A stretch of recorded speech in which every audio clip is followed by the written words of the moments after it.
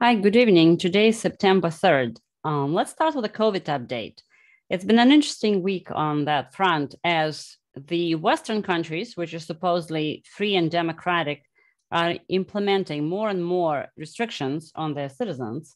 For example, in Australia, now there are reports that their government wants to put in applications on users' phone so that at random times they could text you and you have to take your picture and location enabled to see where you are, how far away are you within the allowed walking distance from your home. It sounds incredible that this is even being discussed. 1984 has nothing on it because they didn't have the iPhones as we do now to keep tracking of our whereabouts. And if people think this is just going to go away with COVID, I don't think so. It's easy to give up the freedoms. It's not so easy to get them back. In Canada, in Alberta, they're announcing new COVID restrictions. Another example, it will actually have liquor sales curfews. Somehow COVID is, afraid of that. They will ask unvaccinated people to limit their social contacts and delayed return to office for government workers, and maybe implement the mask mandates.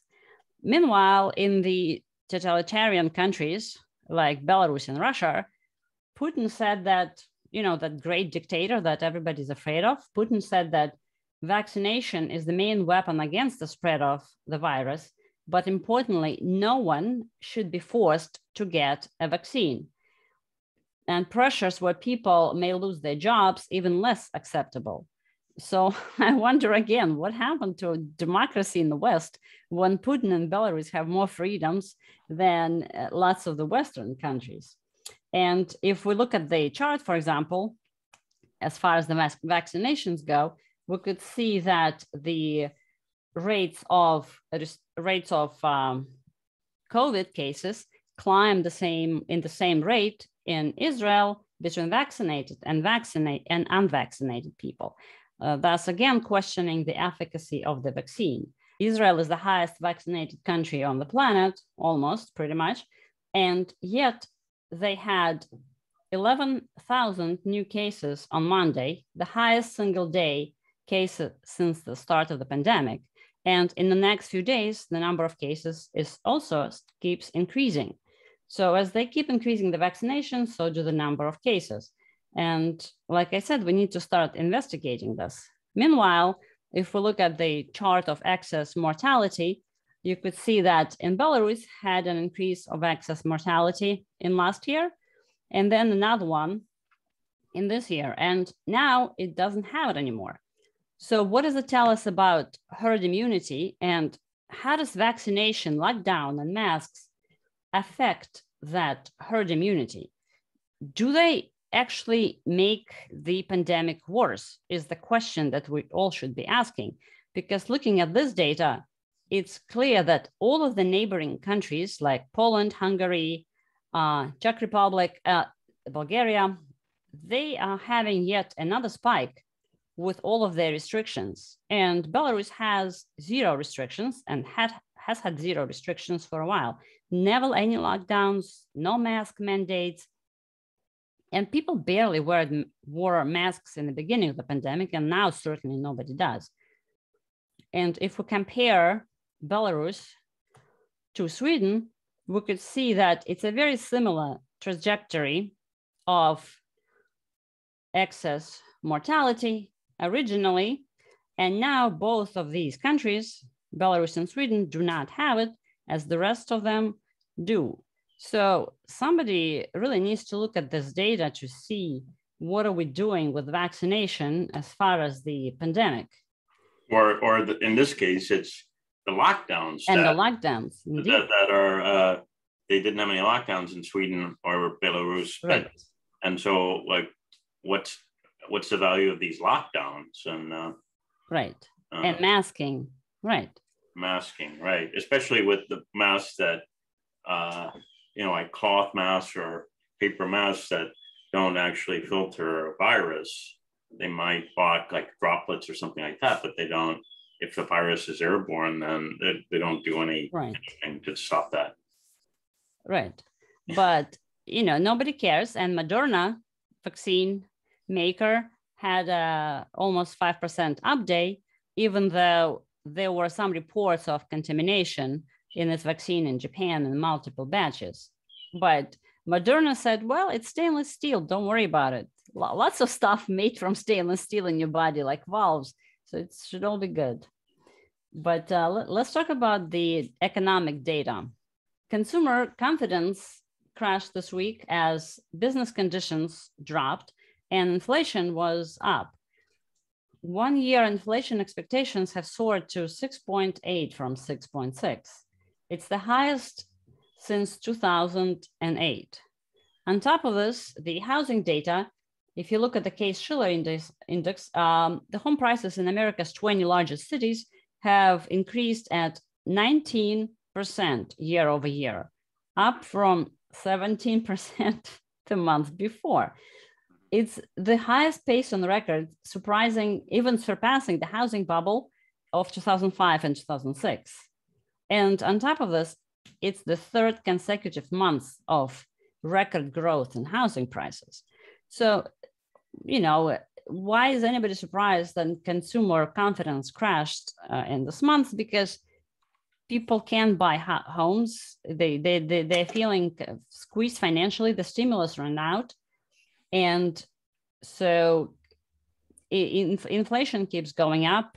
If we look at the shipping container prices, it's going off the chart literally every week. There is no slowdown there.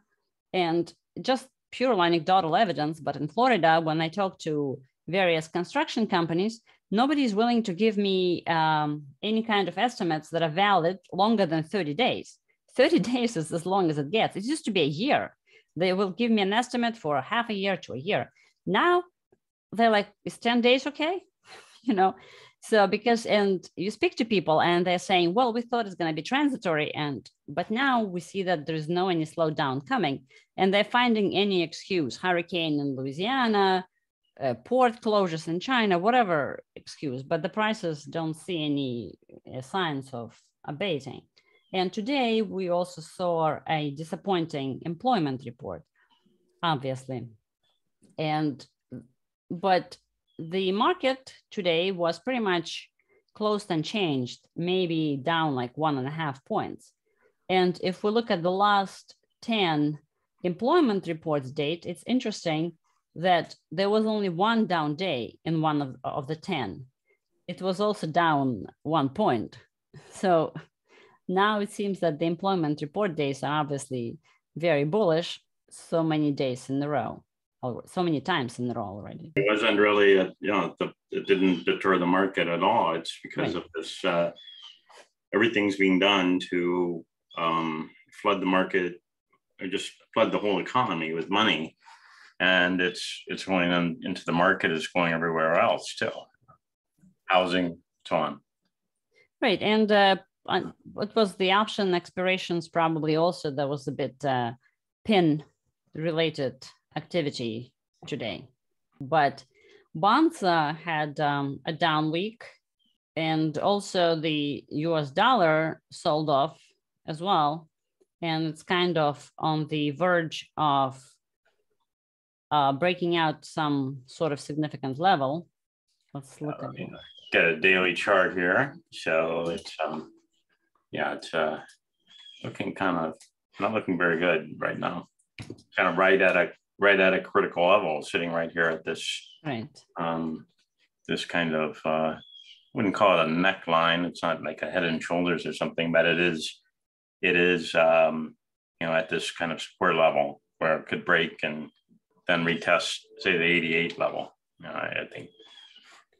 Right. We talked about the fake breakout last week. And so that continued. We had 7 or something down days in a row for US dollar or something like that. But let's talk back to S&P 500. It was an incredible August. We made 12 new all-time highs intraday in August for S&P 500. And this hasn't happened for the month of August since, in 1987, we had 11 new all-time highs intraday. And the record before this August was in 1929. It was 11. So 10 in 87, 11 and 29, and now we have 12. So it's kind of interesting. And as I run down the statistics, it's interesting that those years keep popping up compared to the data, to the S&P price action that is happening right now. And I'm not saying that we're going to have this unexpected crash like 1987. I'm just saying that it's interesting that the statistical data is picking up these 2 years. So, well, the thing that I would point out that may be a parallel is that in 1987, the dollar started moving down in August 87, and it moved down pretty sharply through September, even while the market kept going up for a little while. The market actually, I think, topped out in August, September, and was headed down. But the dollar was moving down more rapidly, and it was the crash, which was in late October, was really precipitated by the Secretary of the Treasury at the time, James Baker, who said that they weren't going to defend the dollar. And Monday morning opened down, whatever, several 100 points on the Dow. But I think that this it bears watching the dollar to see if we see a significant dollar weakness, and but yet continue like churning around in the market. It could be a warning sign, a little bit of a warning sign, not that of a crash, but of that there might be some bear moves to come, I think. Right. So if we look at more interesting data, for example, if we look at all of the years where S&P 500 closed in August 10% or more, we have closed August 20+%. But if we look at all of the years where August is 10+% up, in 4 months later, 22 out of 25 years, I mean, the market was high 22 out of 25 times, with on average 5% up move. If we look at only the years where we had 20+% move by the end of the August, since 1954, there were only 7 times, and we closed higher 6 out of those 7 times. And again, the only year where we did not close higher, it was 1987. It was down 25% till the end of the year. And another year was 1929, where it was down 30% at the end of the year. But 1929, the S&P 500 was slightly different number of components or whatever, different structure. So it's hard to compare. But still, since 1954, it was up 6 out of 7 times, with the only time 1987. So like I said, it's funny how those years being picked up by the same statistics. Also, S&P 500 had a monthly winning streak of 7 months in a row. And again, since 1957, there are 13 times when this happened. And only 5 out of those 13 times, the streak ended on 7. So the majority of time, the streak continued to make high winning streak again.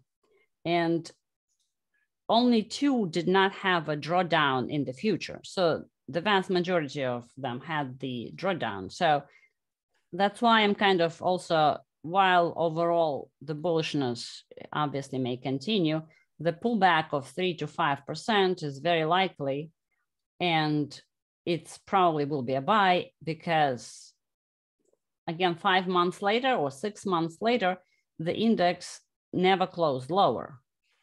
So again, after 7 months winning streaks, in half a year later, median gain is 10%, never closed lower. While 7 straight months of gain is very impressive, we actually had 3 different times in the 50s. And one of those times, when we had 20% by the end of August, we actually had another 20% by the end of the year rally. in 1954. So, you know, when you look at statistics like this, on one hand, you had 87 with a 25% down, and on the other hand, you have 54 with a 20% up. So it's a very small number to compare, but judging by this, it's very hard, at least for me, to figure out which statistics to look at. I think it's, you know, one of the things that I watch is I'm looking at some things like cyclical stocks like ARKK that are now trading at multi-year highs. This is the highest that it's been. It just really got back to early 2018 levels, where 2018 was a very bad year for cyclical stocks. When there was the volatility blow up at the beginning of 2018, the rest of the year, these all trended down very sharply. And I'm now, you know, bringing in you can't see the candles, but you can see the data that it's now finally back to this early 2018 level. And it's the same for stocks like US Steel, or I mean, even like now Valero is a little bit more tied to like you know, the crack spread and the economy, but I'm just looking at stocks like US Steel, Alcoa, and so on, and these are you know, it's a bullish signal, and it's hard to deny the bullishness of that signal, and that the real economy is doing well. Now, it may be building in some assumptions around infrastructure spending or whatever, but I don't think so. I think that it's there's actually signs that infrastructure bill may be in trouble just because it's going to cost so much, 3.4 trillion or whatever. And so there's a sign that I think there's a good chance it actually won't pass in its present form. It'll get redone somehow. But I still think if you look at the cyclicals, but then some stocks like Amazon, for example, which it was most of the reason that the Nasdaq was up today, right? It would have been down today, along with Russell 2000 had Amazon. Yeah, here we go. Amazon up, you know, a good 14 points today. You know, almost 0.5%. You kind of dragged the Nasdaq up, and I don't know that after hours, but still, you got some really nice rallies in some of these big cap stocks, and then you know, look at something like the ARK Innovation Fund, which I don't, you know, it's sort of very controversial ETF, but it churned around its 200-day moving average, and I think it just broke up above it this week, and I think it could rally pretty sharply, just based on the where the market is and the bullish underpinning of the market in terms of the monetary underpinning. But then I think there's a lot of short interest, and it's a good contrary play to go against the shorters in a bull market, which I think this is, I think this could rally pretty significantly, you know, a good 10-15% from here. So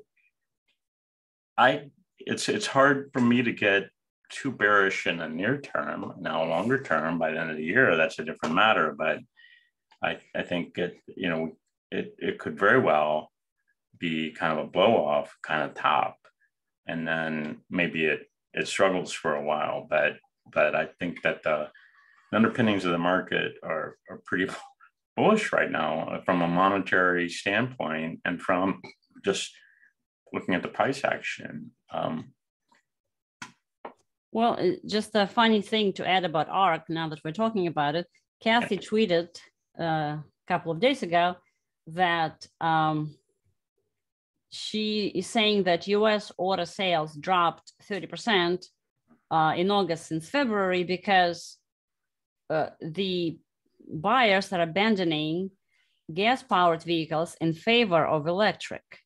So, I don't, it's nothing even to do with her ETF, but the statement alone is so absurd that it's kind of, I can't believe she's texting it. The reason prices are down because sales are down is because there's a huge shortage of inventory and prices of used cars are higher than the new ones. There's shortage of inventory of new vehicles, used vehicles, all vehicles. And so the prices are skyrocketing and people can't afford them. But she somehow figured that it has to do because people want to buy EV vehicles. So I don't even know what to say about her. But no, it's not true. But but I think it has a lot more to do with the supply of vehicles, right, and the pricing is just gone through the roof.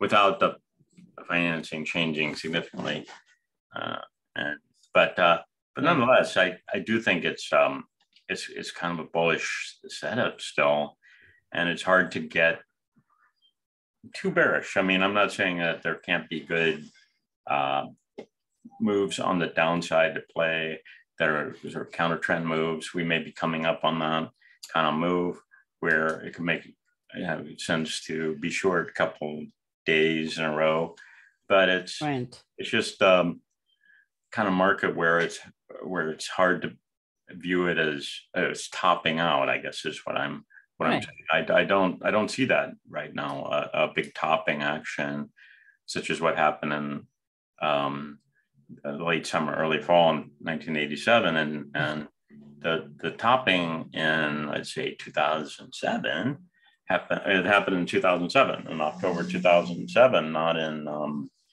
2008 at all, even though people associate 2008 as being the bad year. It actually S&P topped out in late 2007. In 29, it actually topped out in 1928, right? Not 29, even though it crashed in 29. And then kept sliding until 32. The topping happened long before that. So, well, September is also now, interestingly, 11th consecutive month with the new all-time highs for S&P 500. And so I agree that it's not likely that we just reach the all-end top, but at the same time, I think a pullback next week is likely. For example, 3% pullback, or 5% pullback, not necessarily in 1 week before we rally into the end of the year, is something that would not surprise me at all, and I actually would surprise me if we don't. Yeah, it was June. It's been June of last year, so really 15 months since the S&P 500 has touched its 200-day moving average, which, I mean, it's not tested it since then. It's just been a rip up. Well, forget the 200-day moving average. Look at the other moving average. The 50. Well, I'm just saying has tapped the 50 more recently than that, but that's the 50-day moving average. In my view, it's like, the only significant pullback was here in I guess in the September through November timeframe of last year, where we did have some kind of a pullback, and it was this kind of double bottom action that it was pretty bullish actually, and for it to race right back up to near its previous level and then move higher, it was very bullish. But it's just not tested this, and now this is significantly higher than it was.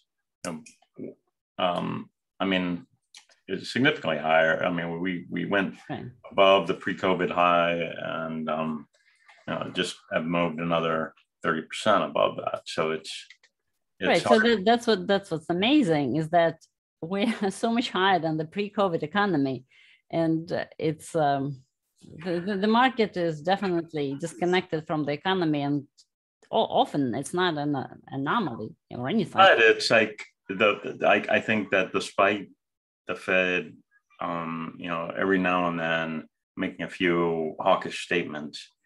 There's absolutely no Fed discipline at all.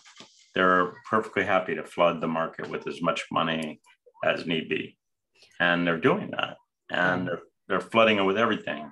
And we're beyond all any kind of historic comparison in terms of what the Fed's doing. There's even the 70s where there was, they supposedly didn't pull away the punch bowl fast enough and so on. I mean, it goes so far beyond that. There's no. Right, but at the same time, I could argue in 1954, the market was up another 20% since the 20% before August. So the Fed wasn't really doing much QE back then. So, and also in the 50s, it had 3 different times 11 straight months of gains. So it's hard to say that the market is driven purely by the Fed printing or whatever we want to call it, QE, buying back. It's just human nature. Yeah, I think also, I mean, there was no, I would say maybe, the 64 is a good parallel just because there was, in 62, there was a bear market. And then of course, in 63, the Kennedy assassination had hit the market, kind of lowered confidence for a while, but then 64 was this, very, very bullish year, and was kind of shaking off the previous 2 years and the uncertainty in the market. But it was a time of not the Fed opening up the spigots, but the fiscal policy being extremely pro-cyclical, pushing money into the economy.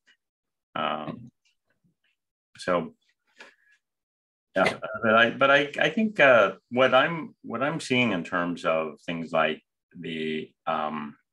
even like gold today had a nice move up. It's not, it's still well below its high. It's not anything like what I would expect to see if this were really an inflationary boom. But maybe that inflationary boom is happening in cryptocurrency and not in precious metals. Well, it's also interesting. There are a few other things I just wanted to ask you about. For example, just starting with a fun fact that combined market caps of Apple, Amazon, Facebook, and Google are now larger than Japan's entire index of 2,200 companies. So a few of four companies in US are the leading NASDAQ, like you were saying, and keeping it up, are larger now than the whole Japan market. And so it kind of tying back to what happened the other day, that Japanese prime minister resigned, and Japanese market liked it, and it was quite on the rally. Do you look at that at all? Does that signify anything for US market? Well, yeah, maybe it's that rallying on bad news in Afghanistan, or this chaotic pullout or whatever happened, people clinging on the side of the plane and falling from 2,000 feet or whatever. It's a sort of thing that the market rallied anyway, just shrugged it off and rallied anyway. So. Right. Well, another interesting thing also is that Apple now is bigger than 100 largest companies in UK. And as far as that, there's also an interesting news that came out this week, perhaps maybe marking the top in Apple. It's a dangerous thing to say given how much Apple right now, but Apple's biggest revenue is coming from not necessarily selling iPhones, which is also big, but from their subscription, from the fees that they get from the applications that they sell. And so multiple companies sued them. And so Apple is slowly allowing the developers of the apps to link and download and charge rather their applications directly from their website. So Apple will be collecting a lot less fees from the developers of the apps than they have been before. So given that it's one of their largest revenue sources, perhaps that may affect Apple a little bit, at least, and thus NASDAQ by extension. And so another risk factor that kind of was maybe slightly highlighted this week was in China, the property market, one of the biggest developers in the property market, I forgot what its name, Evergrande, Evergreen, something like that. It's kind of on the verge of defaulting as well. Most likely will be bailed out by the Chinese government. So that's another headline risk for the next week. And so if we look at the possibility of just a light pullback, 3% pullback in S&P 500, it really is about 130 points, and 5% is 230 points. So pullback to 44.20 is 3%. It's really not that significant. So that's what I would expect if we pull back. The first target is 44.20 on S&P, yes, 500. And the vol trigger is 44.90. So that's, we discussed this many times. As long as we're above 44.90, the bullishness kind of continues. But 4,500, 44.90 is the level. If we break, then 3% pullback is 44.20 and 5% is 43.20. It seemed so far away now as the market is obviously trading up, but the few other pullbacks we had, they were pretty much very sharp, 3%, and then they V back into all new time highs. So the 3 to 5% pullback is going to be obviously bought, and all new time highs are likely again, and the rally into the end of the year.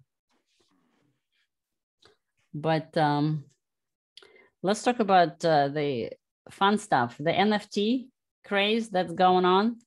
Yep. It's basically what's fueling Ethereum, as far as I understand, because most NFTs are kind of sold as part of the blockchain. And so people, by buying and selling NFT, they have to buy and sell Ethereum. And so, and the second catalyst for Ethereum rally, which was an amazing rally, it was Reese Witherspoon actually tweeted that she just bought her first Ethereum. It kind of reminds me of Tom Brady when he had his diamond eyes, or whatever they were called, when that precipitated a few days before the pullback for the last rally. So I wonder if Reese Witherspoon. You don't have to buy Ethereum to buy NFTs. You can buy it with any, and often they're bought. They are bought with Ether, but they're also bought with stable coins like USDC and so on that are also on the Ethereum chain. And so it's not necessarily Ether. The thing that really has been the driver of the rally, in my view, it's not NFTs, but it may be in part, but I think it's the combination of that and EIP 1559, which went into place several weeks ago, 3 weeks ago. And what's happened since then is there's been over $500 million worth of Ether burned as a result of the change in way transaction fees are processed. So essentially $500 million worth of Ether just destroyed. And as part of this new part of the protocol, and so that, in other words, instead of having 12,000 new Ether hit the market every day that's being generated through transaction processing and mining, it's been cut roughly by a little bit more than half, and so it's a much less inflationary currency, and there's not the supply coming that needs to be sold off because miners don't want to hold. It's just like if you're a farmer or or a coal miner or whatever, or a gold miner, you'll hold some inventory, but you're not going to hold everything in what the commodity that you're mining, because it puts you at risk, right? So you have to cash it in, you have to sell it at market. And that's what an Ethereum miner does, is they've got bills to pay. They've got to pay for their electricity and so on. And so they periodically sell. And so there's this constant selling pressure on the market as a result of mining, which goes away when Ethereum becomes a proof of stake chain. But in the near term, EIP 1559 has cut that new supply hugely. And as I said, 500 million have just been burned. It's just gone, just in the last 3 weeks. So it's, I think that, and the fact is that when all of these transactions are happening with NFTs, because they're very they're not small. The 2.3 billion NFT market volume in August alone, which spiked, I don't even know, 100 times over since a month or two before. So, well, but they don't just represent art. I mean, there are these things, like CryptoPunks or Bored Apes Yacht Club or whatever, that it's easy to poke fun at because they're just images, but they also convey certain rights. Like people can, like there was Three-Law or Blau, however you want to pronounce his name. He's a musician who launched this app this last week called Royal, where people will be able to buy fractional parts of an artist's royalty stream, and you can build a portfolio and not be fairly wealthy, so you can participate in these deals as a private investor, accredited investor, and so on. You can be a smaller investor and buy a small share of 10 or 20 artists that you like, and build a portfolio of royalty streams from that. And they will all be handled as NFTs and so on that you'll own. So these right, but I agree, that makes a lot of sense to do parts of that. But the NFT that I'm talking about is that complete craziness where some CryptoPunk thing is selling for $5.5 million. It's more than some Picasso paintings. So it's kind of hard to say that it makes any sense. Well, what it is think about it as, it's like buying a piece of, instead of buying a JPEG, which is the way that it's mocked, you're buying a piece of cultural heritage.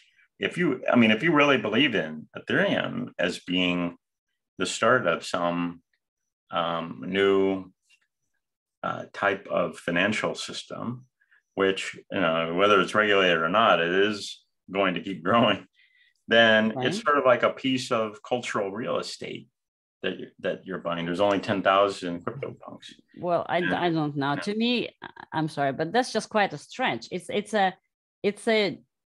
just an easily duplicatable thing. If I'm buying real estate on the ocean, I can't duplicate it. I could live it. You can't duplicate CryptoPunks. There's only 10,000 of them, and there only ever will be 10,000 of them. Meaning, I could make a copy of it easily. Well, you can make a copy of a Picasso. I'll draw you one today. Is it right. worth I agree that art markets is just as arbitrary, but the actual real estate market is not. I can't. But the point is, the originals only exist once, just like the Picasso. There aren't going to be any more Picassos. There aren't going to be any more. Even Picasso is a little more difficult to replicate a Picasso painting than take. I can make a photocopy of it. I can make a copy that's museum quality and print it as a G-clay print. That's archival museum quality, just like what they sell art prints for, and reproduce it down to a very fine resolution. And does it have any value? No. I could sell it for $10 at a museum store or whatever, because right. It might have some value going on a college student's wall or something, dorm wall, but a serious collector, an art collector, is only going to pay for an original piece that has value. A collector actually displays that on the wall. What do I do with the pudgy penguins? Well, you can, okay, so let me tell you, for example, what was done by Damien Hirst, who was, been a British artist for some time. He's been a sponsor of he was the first sponsor and biggest sponsor of Banksy, for example, brought him to, prominent, been a collaborator with them, but he was famous on his own for things like, the shark, the full-size shark, like suspended in formaldehyde or whatever in the museum back in the 90s. So he's been around for a long time, but he produced a series of 10,000 pieces that were these pointillistic pieces, which is one kind of an element of his art over the last, let's say, 5 or 6 years. He produced 10,000 of them and sold them all as NFTs. But they correspond, each of those 10,000 correspond to an actual physical work of art that's in a vault. Now you can claim that physical art in the vault and by a certain date. It's like 1 year out, and or you can leave it as an NFT. And if you leave it as an NFT, then it's a liquid. You can put it on the market. You can sell it in a matter of days or whatever. But if it's physical art, you could claim your physical art and they'll ship it to you, but then they destroy the NFT. So the NFT gets destroyed. If you keep the NFT, they'll destroy the physical work of art by that date. So you can. They will just destroy the physical work of art? Yes. So that corresponds to your piece. So it will only at some, 1 year out, it will only either exist as an NFT or as a physical work of art, but not both. And so you have the right to claim that and turn it and get the physical work of art, but then your NFT goes away. So it's like, so what's the value here of the NFT? Well, it's the sort of thing that it's an indication of your taste and sophistication. And it's like, why do collectors buy but you could look works at the of art things that cost hundreds of millions of dollars? They look pretty. You put them on the wall and they look pretty. Again, what do I do with a pudgy penguin or a Bored Ape yacht NFT or a CryptoPunk NFT? What do I do with it? Well, it's an ugly little piece of JPEG looking I'm trying to answer your question that it makes you part of a community, and that I'm telling you that is the future of fintech is going to be communities and social communities, and whether or not people want to believe it, it's what's emerging right now, and NFTs are a piece of that. But how do I know that I'm part of the community? If I have a Picasso on the wall, people come to my home and I'm like, look, I have a Picasso, how great, they admire. So if they come to my home, how do I tell them I have a pudgy penguin? Do I just show it to them on the phone, or like, so well, or how do I find other people? About an NFT is that it's verifiable. It has it's a instantly verifiable chain of custody. Unlike if you want to sell a work of art that's hanging on your wall, oh, this was done by, whoever, this is a Monet. Well, there's a lot of fraudulent Monets out there, a lot of fraudulent, works of art out there. How do you verify? Well, they have to have an expert, come and look at it and actually age the piece. And, is there, anything funny going on with this? And still they're providing an expert viewpoint on it. Right. They can't prove it. Whereas with an NFT, you can prove the artist made this, transferred it to me here, transferred it to this person, I sold it here, blah, blah, blah. No, I get the chain custody thing, and that's a cool part of Ethereum and all that stuff. But the fundamental principle of art until today has been that it's a display piece for people to put in your home and to show to people, versus this, you put it on the blockchain. And I would suggest I have art on my walls. You can see behind me. One of them is by a well-known artist. Others, maybe a little bit less well-known, but one of those pieces, a copy of it is hanging in the Met, and I'm proud of it. But on the other hand, this, it's what I'd say Gen Z people would say, well, that's a boomer. That's just a boomer viewpoint, that you have to carry all this stuff around with you. And you can't, that holding it digitally and that it exists in a digital form that's verifiable instantly, and that you don't just show people this, but owning this piece of art, it might get you exclusive access to a community of artists where you can buy more art. That only sounds like a pyramid scheme. Only offered to people first at this lower price that own one of these, certain pieces, and that these privileges are granted to people, or you're in some other, like social community that you share information that's not shared widely. And so that's what people feel like they're buying into, is they're not buying a JPEG that is just, sitting on the blockchain somewhere. They're buying access into a exclusive community that gives them certain knowledge, and that is privileged knowledge. And so they're part of a community now. And many of those, the CryptoPunks were first being basically given away. Some of them were being given away. Gas was much cheaper on the Ethereum network, but they were sold for a while at about like 0.1 Ether, which even today would be about $400. And so, but back then it was like, $30 or something, and you might pay $4 or $5 in transaction fees. So but it is the sort of thing that a lot of people back then thought, well, it's dumb. Why do I want to buy this for $35 and waste $35?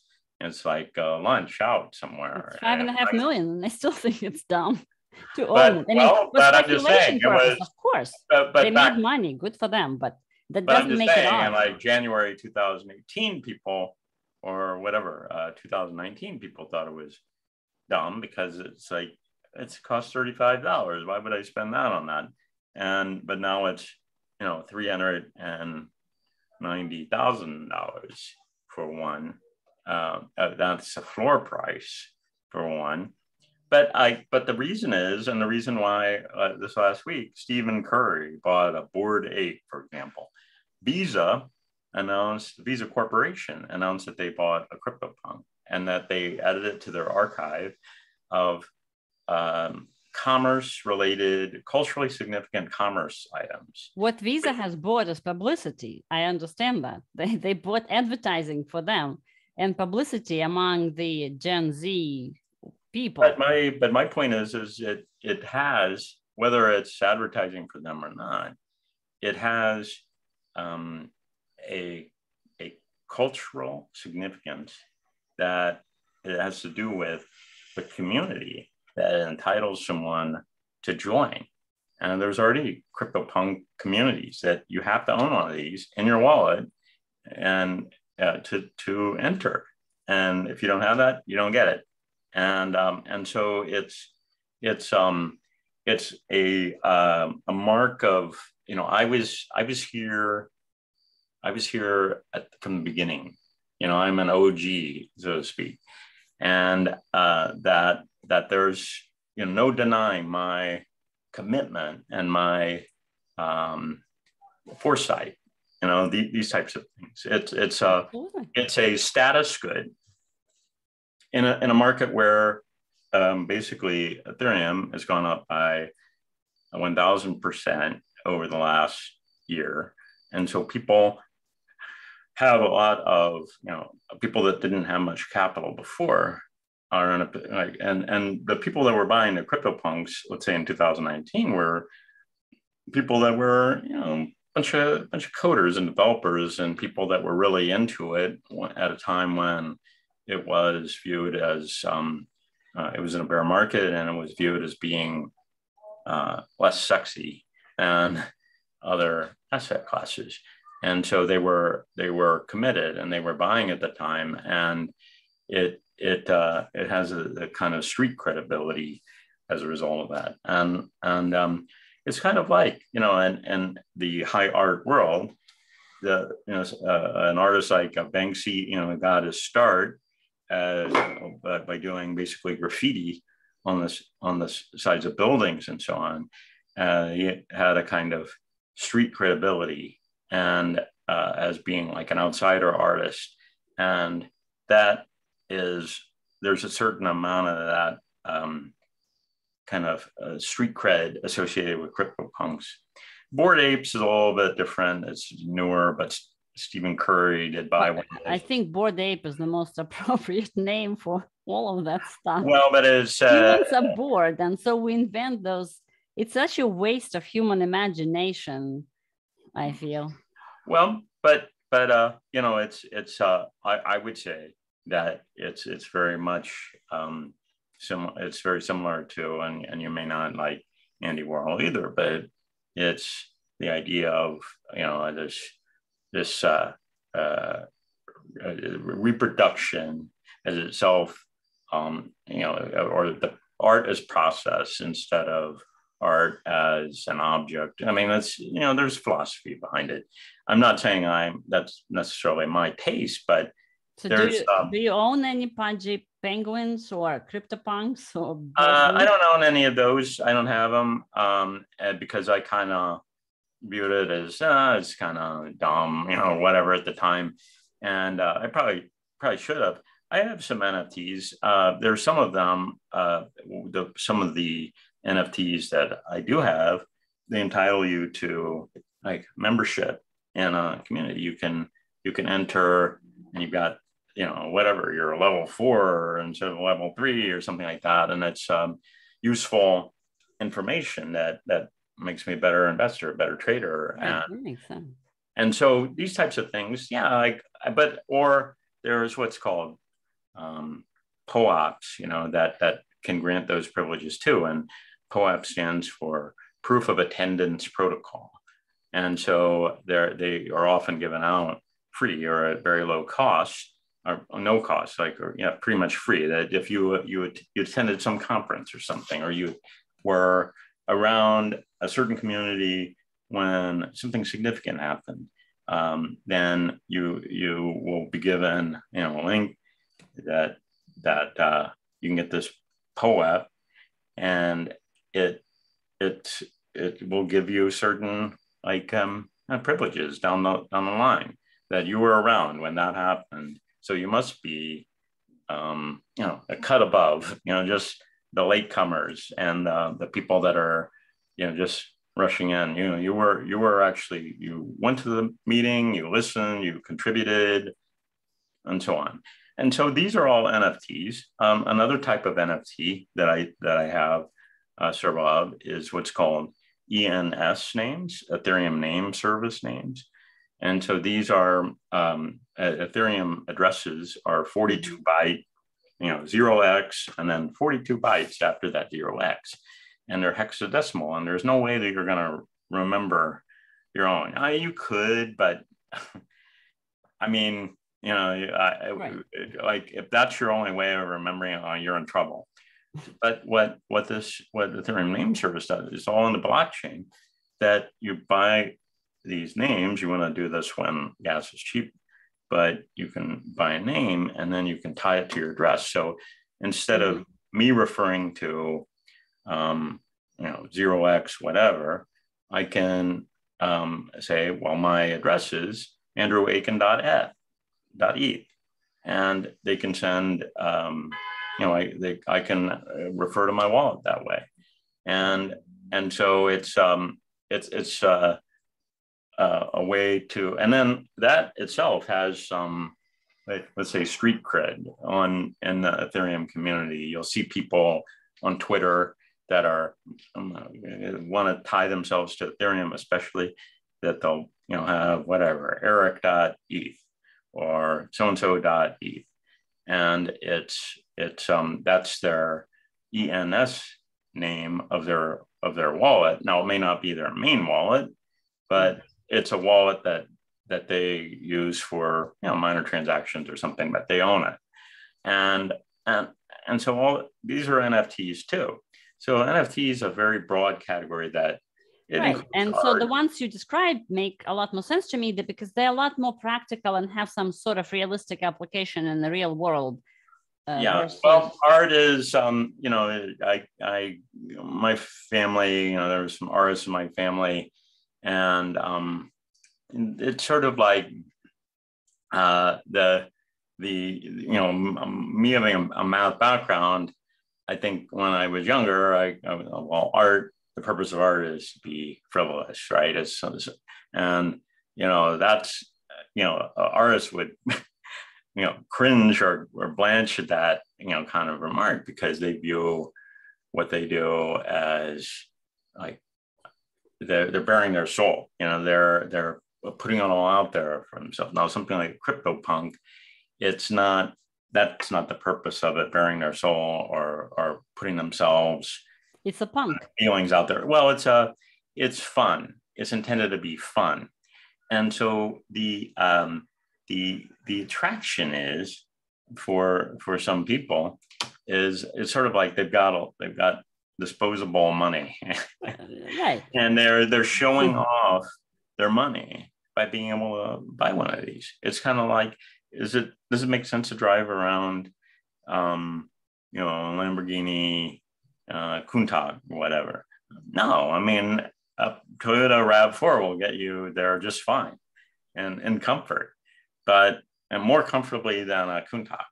But the Countach is showing that, I've got a lot of, well, it's just a lot easier to show off your Lamborghini than to show off your CryptoPunk. Yeah, it's like driving the Lamborghini Countach, inside of a truck to the bar, where everybody can see it, and it's the equivalent of that on your Ethereum account, and it's very much the same. It's a show off thing. The people that bought them early, they're in a different. That bought them really cheap or got them almost free, they're in a different, it's sort of like, well, they might have bought a couple of them and they sold one for a lot of money for, the floor right now is about $400,000.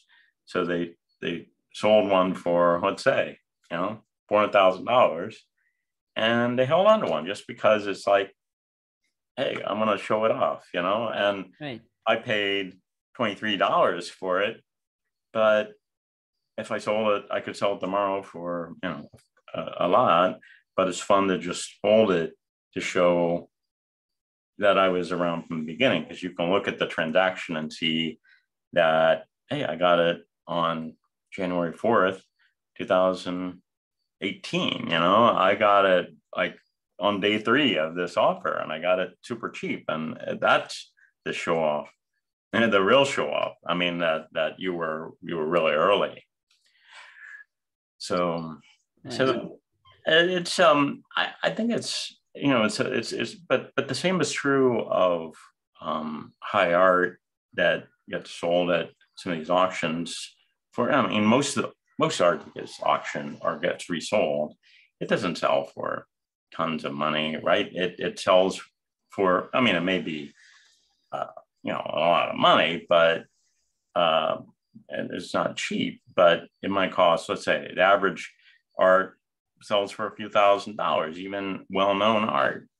And it's only these prize pieces that are big show-off items that get auctioned off for, millions of dollars and so on in the real art world.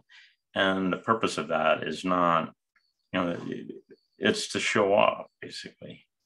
And so so that's what but there's it's a mix. It's a unique culture, and these are culturally significant items because it was one of the first NFTs when the new standard, the ERC 721 standard, came out.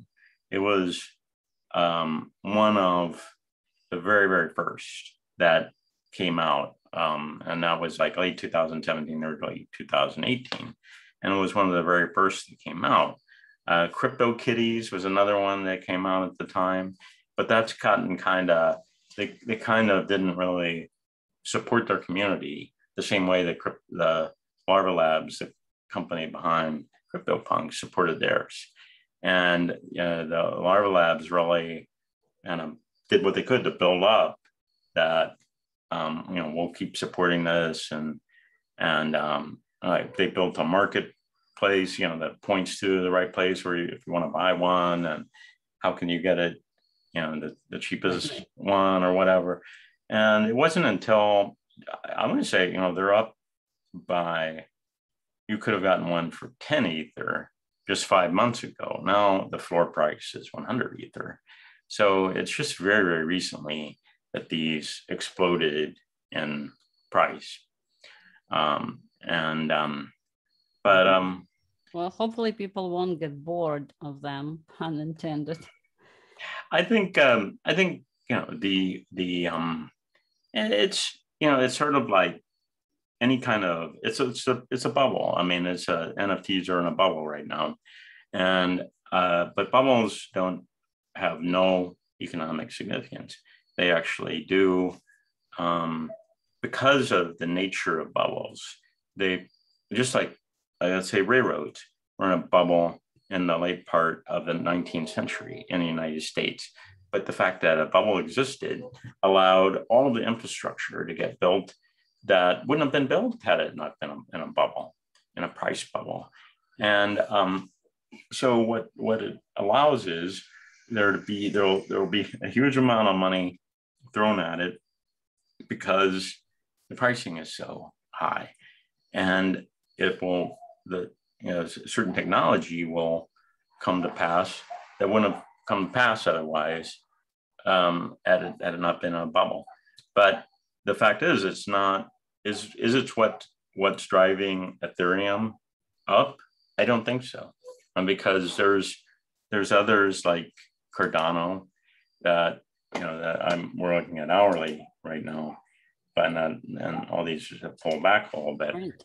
But Cardano's trading. It traded just yesterday. It traded at an all-time high. $3, right? It's the third largest digital asset. Even Bloomberg is talking about it.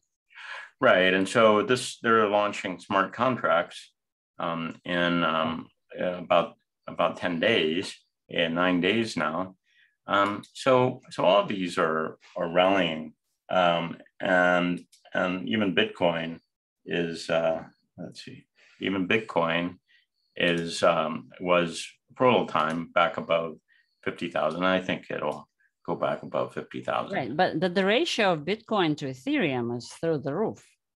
Well, it's still below where it was in April or May. Sorry. Well, yeah, it's about to make new all-time highs, right? And this is still the all-time highs back in 2018, but they were okay. But yeah, it was much higher back then. But it got very close to, Ethereum got pretty close to surpassing Bitcoin in market cap back then. But I think that was a bit of it was too much too soon, because what's happened with Ethereum, and I think that the real innovation, I mean, NFTs are fun and they're exciting, and some of the applications I mentioned are like, they're real applications, they're real value. And, by the way, for like my ENS names, I paid, like 0.05, 0.03 Ether or something like that. I mean, they didn't cost, right, tens or thousands of Ether or whatever. So they relatively cheap, like under $100 or something to get a certain name. It's like kind of like reserving domain name or something like that. But but it's really DeFi, decentralized finance, that is the real driver of value, I think. And part of what we're seeing is the merger of, NFTs are tied up with DeFi. They're not entirely distinct. And so I think there's, some kind of convergence of these coming, one. And then the third thing that's coming, where I think both NFTs and DeFi will play together, and it'll be tied. Something like Ethereum or maybe some other blockchains will be a so-called metaverse, and that's where like virtual worlds, and it may be the sort of thing that like makes no sense, but it's kind of like, you can think of it as a merging of commerce and gaming, and where people want more and more realistic games, and to the extent that they use like virtual reality headsets and so on.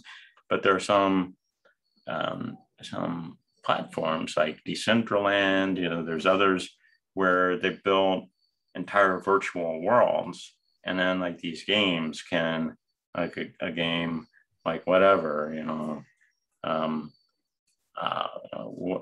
whatever. I'm not gonna name a good one, but they exist as like a subworld within that world, that virtual world.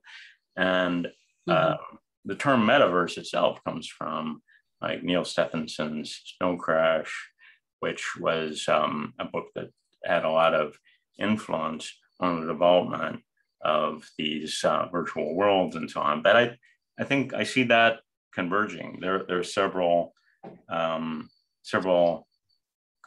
coins that are trading on Ethereum that have been building up these virtual worlds, and I see that as fitting into this as well. So it may be the next bubble after NFTs. Most of the NFT apparently trades with the OpenSea. OpenSea is just a marketplace, right? It's a marketplace. What is that? Oh, okay. Yeah, are they trading somewhere? Can one buy OpenSea? There's no token for it, and they're not planning on having one. But there is one. There are some that have, like some of these marketplaces that have a token. One that just launched in the last few weeks is called Super Rare, and I would say they focus more on high art. It's not like CryptoPunks and things like that, not on there, but these are legitimate artists that they're just selling virtual art, and they've been around for several years, and they just released a token and did an airdrop to their customers and to their artists. And so that's that. I actually think that might be it might be a good buy, actually. Not quite yet. I think let me see if I can find it on here. What I just started trading, so yeah, here we go. So they're going to give it to me in terms of Ether, so it's a little confusing maybe, but the price, it won't be, it'll be in term, but yeah, this is it was not trading back in. I think this is something else, that this is the entire history here. So it was something else called Rare, but this is the entire history here, that it launched here, and it went up to like basically a bit, almost $3 per token, and it's pulled back a bit.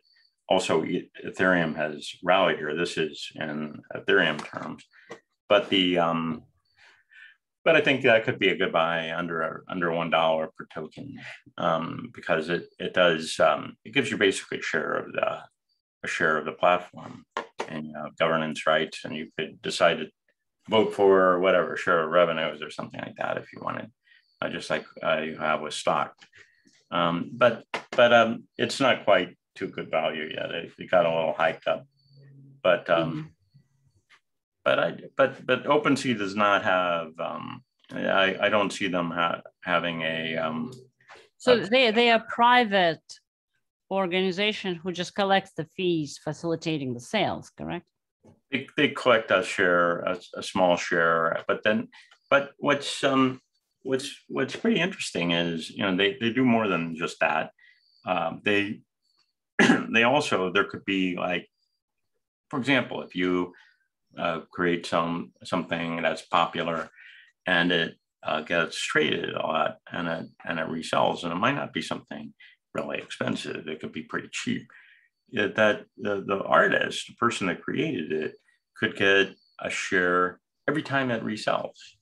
And so I think that's where it's really exciting, is for creators, that how many artists are just struggling to get by. I mean, they have good product, good art, but do they make money every time their art resells from one person to another? No, they don't even know.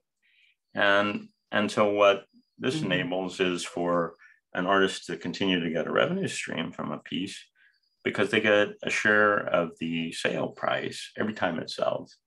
And I think this has encouraged some artists to, like Damien Hirst, the example I was using, where he's an artist, traditional media, and has decided to do at least one series of NFTs, but he'll get, you know, some kind of share of all the resale revenue, you know, indefinitely. And you know, how many, I mean, it's sort of like the dream of artists for centuries, you know, ever since aristocratic or ecclesiastical patronage stopped. I mean, you know, you really have to struggle to be an artist unless you really hit it big. But this provides a way for an artist that makes, you know, good things, that they could get some kind of revenue stream from a piece indefinitely. It's kind of like if you're a musician and you know your piece is played on the radio, right? And the radio station has to pay your company a royalty for playing that, right? And so a musician, at least, they get that royalty stream. But traditional, like visual artists, you know, there's no way for them to collect that unless, like, their piece is shown on you know, some sort of commercial venue, right? Then or hung in a gallery or something, they might get something from that, but not resale. And so that's where I think it will continue to encourage a certain blending of traditional media and NFTs, and artists will want to do NFTs because of it's very favorable for them from a revenue standpoint. Well, it's interesting. So how would Ethereum, how would this, well, you're saying this is not exactly affecting Ethereum much, but Ethereum is almost at all-time high. It's not what's pushing the price up, I don't think. I mean, alone, not this alone. It's not like, I think, like back in, let's say 2017, a major push up on the price was due to ICOs. But I don't think it's quite the case, because there's many other applications going on with Ethereum too, like decentralized finance, where, I mean, you can get very nice returns in DeFi compared to traditional investments, and the transaction fees are paid in Ethereum there too, and some of the best apps are on Ethereum. So you don't have to even play with NFTs at all to be interested in Ethereum. And so I think that the and the other thing that's happened, but I think that it's there's multiple things that are driving the price up. DeFi, the upcoming merge, the burn due to EIP 1559. Sure, NFTs, all of these things are, you know, celebrities pumping it. all these things are driving the price. And I do think, I mean, I was really surprised at the how quick and extent of this move. I didn't anticipate it. I thought that we might struggle around the 3,300 to 3,500 range for a while, and we might still. It could easily pull back here and jog around in that range a little bit, because it's unlike, like, if you look in this range and then in this range, it spent some time there, and touched a lot of different prices in those ranges. But up here in kind of the in the mountains here, it's like the air is a little thinner still. We haven't touched a lot of these different prices as much, and so I'm thinking that it might pull back a bit and spend some time trading in this range here. And it may trade broadly in this range, but that's just an intuitive observation.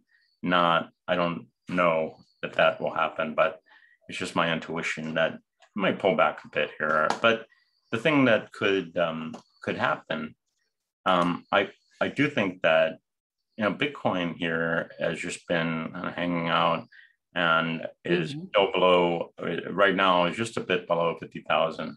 And I do think that Bitcoin is going to rally. Now, what happened as Ethereum was rallying is Bitcoin didn't go anywhere. It would actually pull back a bit. And so we might see the opposite happen here, where Ethereum pulls back a little bit and Bitcoin rallies. But that's not, it's a changing market. And I think that there's a bit less correlation between Ethereum and Bitcoin as there was in the past. And I think we'll see that continue to decline, that correlation, even in a bear market. So I'm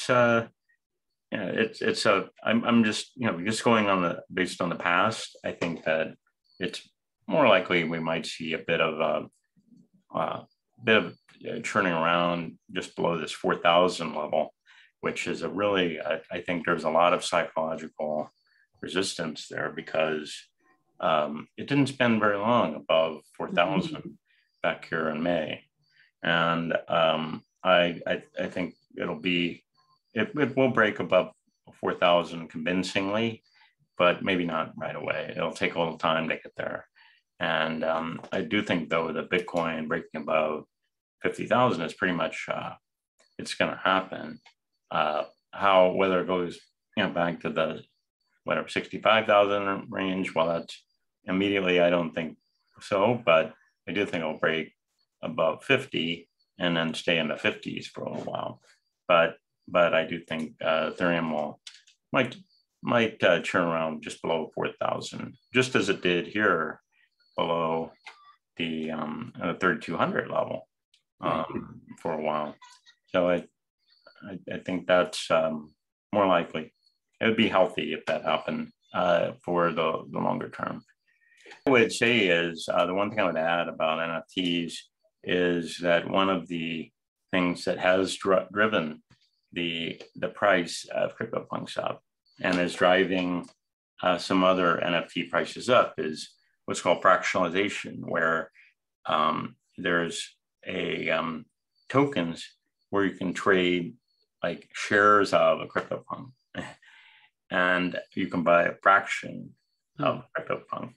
And so there's obviously an arbitrage opportunity, because you could take one of these whole tokens, and instead of buying, you could buy 0.0001 of them, but you could buy one. If you buy a full one, then you could trade it for a CryptoPunk. If you have a CryptoPunk, then you can trade it or exchange it 1-to-1 for one of these tokens. And so so there's an arbitrage opportunity. Right. There's a deviation in price. And so if the fractional shares are going up, it's going to push the price of a full CryptoPunk up too. that's something that's emerged just in the last, let's say, 3-4 months. And so I think that's been a big driver of the price increases. Is it was trading at 10 Ether, which today is $40,000. I mean, that's out of reach of most people, buy art, right? I mean, how many people are buying art for $40,000? But if they want to buy 0.01 of it at $400, that might be, a good part of their overall portfolio or something. And so they, whatever, 4,000, you understand what I'm saying. Right. It gets worse. Not only you cannot buy this piece of art and hang it on the wall, now you can't even buy the whole thing. You're buying a piece of something that is somewhere on the blockchain that you don't fully own. And well, there's a token that's been around for a while that's called, so there was an artist who sold a piece for something like $69 million. And this was back in February. And he goes by the name Beeple. And this was sold on Ethereum chain for something like $69 million. And and then Ether prices, which were about like 2,000 per Ether, now it's nearly double that. So it'd be even more, or over like 130 million.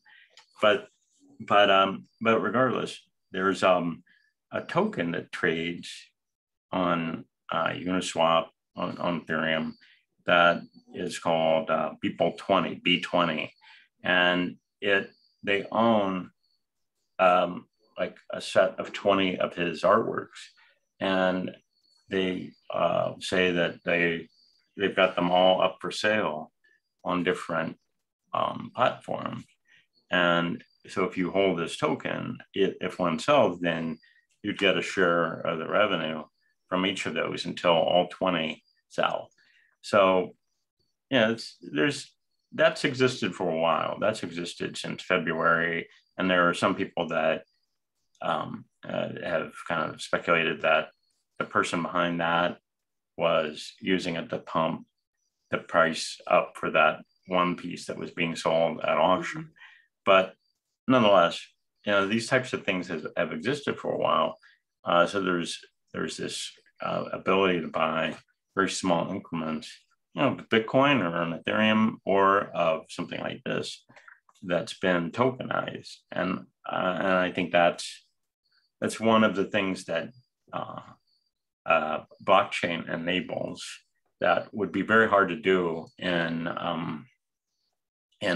like real life finance or traditional finance. I remember back in the 90s when there were the so-called things like the Bowie bonds that were issued, right? David Bowie's like a revenue stream that tied to these a securitized, it was a securitized revenue stream of his royalties. How did that work out? I think they worked out really well. I don't think it was his whole catalog or anything like that. I think it was like a certain slices of it. Mm-hmm. And he kept making music after that. And I don't think that was included in that. I just think he wanted to kind of cash in on some of his royalties, right? I think it worked out for those people pretty well. If they held them, to maturity, then I think they made out pretty well. But those types of things, I mean, you couldn't have just like gone down to Charles Schwab and said, I want to buy some Bowie bonds or whatever. It was a sort of thing that, it like hedge funds or whatever would have held, and it would have been brokered by an investment bank and so on. So it would have been limited to just a very small set of investors that were, had a lot of money. But these types of things are essentially making these types of like high finance options available to ordinary investors. So it's that's one of the things that's like I think is very exciting. On the other hand, if you don't know what you're doing with money, then you're going to lose money. It's the same thing with anything else. I mean, you can, well, you know, people are making tons of money on options. Well, but they've studied them and they know what they're doing. And if you think that you're going to triple your money in options just by taking chances, then you're probably going to lose everything. Mm-hmm. And it's the same thing here, that unless you know what the art market is about and what the NFT market really, how it really functions, which I don't, and that's why I don't really play in that space, then you're probably going to lose money if it's not an area where you have good knowledge. So why would you play against people that are much more sophisticated than you? You're kind of like the sucker at the poker table, right? If you know, and that's you know, I would be very cautious about seeing it as a good speculation unless you really understand the market well. Thanks for the explanation. Mm-hmm. And I guess that's it for me for today. Same here. So, all right, thank you. Everybody have a great weekend, and we'll talk to you next Friday.